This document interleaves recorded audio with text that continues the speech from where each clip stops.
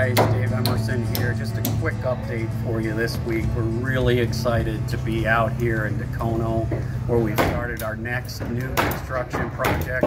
Kind of hear the noise in the background. They're rolling trusses on this next project. They've done a lot of work, so really exciting day where you start to see the full form of the house take shape. So we're looking for volunteers for that. Still controlling groups.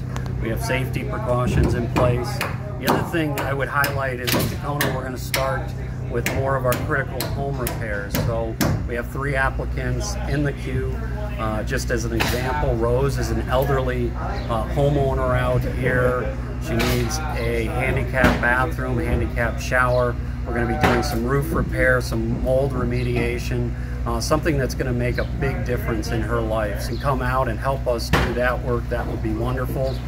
Elsewhere around St. Vrain Valley, we continue our work in Marshall Place. Those 2 homes have nearly all of their exterior done. And then really exciting news next week. Look forward to handing the keys to Diana Rascone, the homeowner in Estes Park. That house is finished and she'll be able to start moving in next week, and we've started with the next house. So a lot of news to report. And finally, our Restore continues to be open for shopping. We're also open for donations Thursday through Saturday 10 to 2. So we hope to come by and see you out at the Restore or out at one of these sites. Thanks so much. God bless and have a wonderful week. Interested in building in Dacono? Join us for a single day or multiple days. We're out building in Dacono Wednesday through Saturday.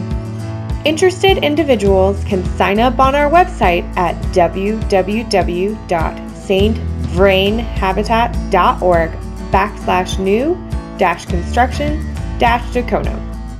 Groups should contact volunteer at stvrainhabitat.org or call 303-682-2485 extension 106. The links are in the description down below, directly on our YouTube channel for your convenience. Don't forget to subscribe so you never miss a video update from St. Vrain Habitat. We hope to see you soon.